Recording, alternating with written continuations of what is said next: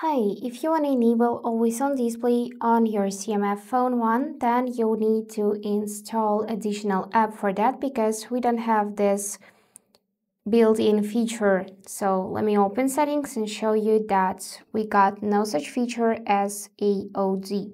So you can see no results. Therefore, we need to open Play Store, and here you can manually enter AOD or always on display and find any app which suits you. In this video, let's use this Movies Edge. I'm gonna tap to install it. And now let's wait a bit. And yep, we can open. So let's open the app. Here we'll need to require permissions, so enable to draw over apps.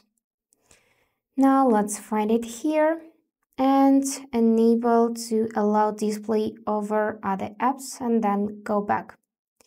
And now we can actually choose AOD.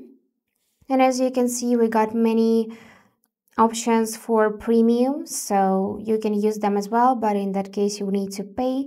So I'm gonna choose this one and tap apply.